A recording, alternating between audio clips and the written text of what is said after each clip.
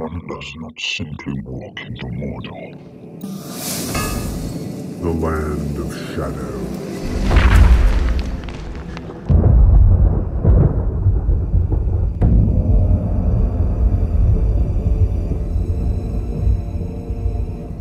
Hey, welcome everyone.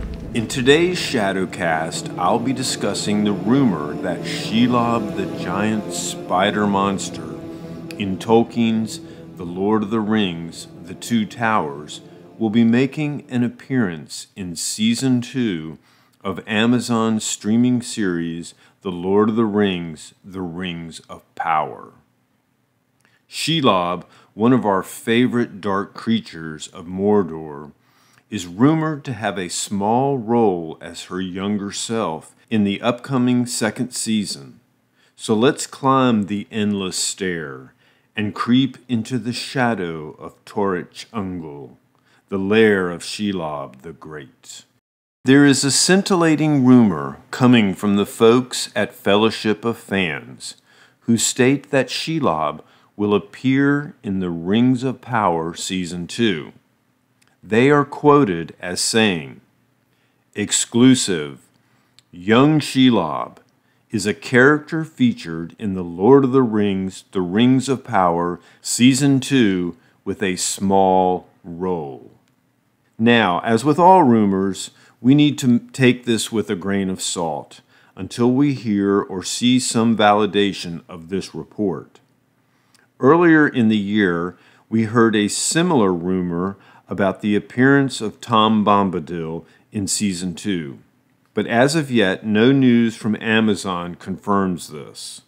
However, since this rumor about Shelob has arisen, we might as well discuss what these words may mean. Let's begin with a breakdown of the actual quoted rumor. We should begin with the words, young Shelob. What does that mean exactly? Younger, smaller, a juvenile spider, perhaps not yet so wicked. I'm hoping the meaning of this is a younger Shelob versus as a smaller or childlike Shelob. We don't know Shelob's date of birth for certain, but we know enough to approximate her age to be at least 1,000 to 1,500 years old by the time the series takes place. She would be a cunning and powerful creature by the early years of the second millennium of the Second Age. We know this because Tolkien clearly stated that Shelob was a child of Ungoliant, and she was a vast spirit of malignant evil who would eventually rival Morgoth in power and become his enemy. We will save the full tale of the monstrous Ungoliant for a future lore video. But we know for certain that she begat Shelob sometime in the early years of the First Age before the first rising of the sun, after which she fled into the forgotten south and out of the tales of Middle-earth. This would have made Shelob at least 1,200 to 1,500 years old by the second millennium of the Second Age. During the War of the Ring, at the close of the Third Age, when she encountered Frodo and Sam on the pass of Cirith Ungol, she would have been somewhere between 6,000 and 7,000 years old. I'm hoping that the showrunners, Patrick McKay and J.D. Payne, don't conceive of her as a juvenile spider, but rather the fearsome beast she would have been at that time. Younger perhaps, but no less powerful. I don't think a baby Shelob would have the same impact as, say, a baby Yoda. Returning to the rumored quote, another important item states that she will be featured in a small role, which probably means a brief cameo in the series. However, that could play out as a central role in just a single episode, which would be a great way to introduce her into the series. So, How might she come into the story? Let's take a look at what we know of Shelob in the Second Age, which is not much. Tolkien wrote this in The Two Towers. How Shelob came there, flying from ruin no tale tells. For out of the dark years few tales have come. But still she was there, who was there before Sauron, and before the first stone of Barad-dûr. So it's probable that she found the tunnels under the Ephel-Duath, which would one day be called Torich Ungol, meaning Tunnel of the Spider, in the first years of the Second Age. Feeding on elves, men, orcs, and any other creature foolish enough to become ensnared in her black webs, the rumor of a deadly evil under the mountain crossing instilled fear in any who traveled into Mordor.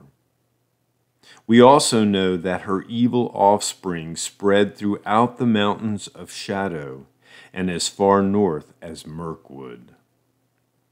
Sauron knew she lurked in the mountains of Shadow below Cirith Ungol, and though she would now and again feast upon his orcs, he did not mind. She was a greater defense of that dark pass than any other he could devise. He called her his cat, though she owned him not. He would send her prisoners that he had no more use for, and have them driven into her lair. Her hunger and her wickedness pleased him greatly. We know that at some point Sauron would have discovered or perhaps even encountered Shelob in the first years of his reign over Mordor. I'm hoping this might be the cameo, where Sauron and Shelob meet face to face. This could make for a wonderful scene. At the end of Season 1, we see Halbrand Sauron entering Mordor, which is now wreathed in shadow from the fires and smokes of Mount Doom. Maybe this is when he finds Shelob in the mountains. Another possible scenario is that the elves will send spies into Mordor to see what Sauron is up to. Possibly even Galadriel herself will make the journey. An encounter with Shelob would make for a great battle scene. Or perhaps men from Numenor will be sent to spy on Sauron, and they will cross over the mountains of Shadow. We also know that Isildur was left injured or unconscious somewhere in Mordor. Perhaps he will try to cross over the mountain pass to escape and may encounter her ladyship.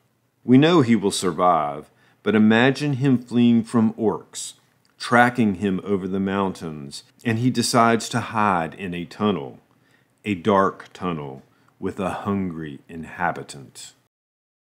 Another scenario might involve the stranger, whose purpose may be to discover and confront Sauron, with his ragtag halfling riding on his coattails. If he seeks out Mordor, he may cross the mountain pass. Imagine poor Eleanor Brandyfoot lost in the tunnels of Torich Ungol, finding herself tangled in Shelob's web. Finally, we have the Goths, who worship Melkor.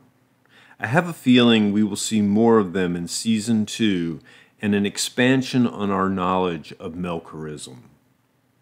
They may continue their search for Sauron, and in so doing enter Mordor, maybe finding themselves on the wrong side of another evil creature, Shelob the Great.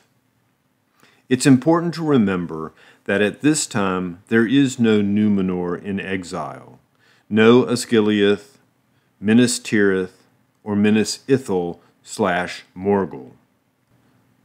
No Cirith Ungol, Morannon, or Black Gate.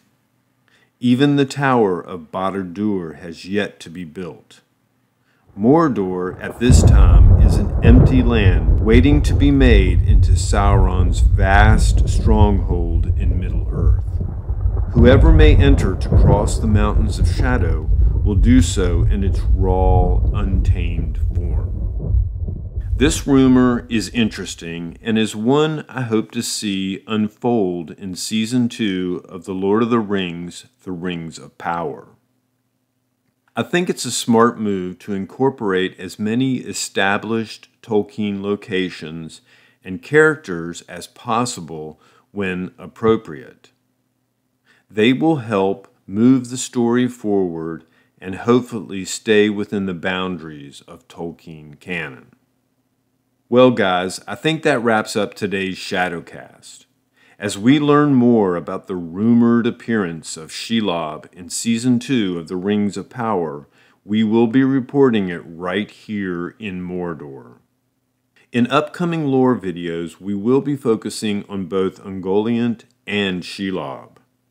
Until that time, make sure to check out the links below to our Brazen Beast pages and to the great spiders of Middle-earth.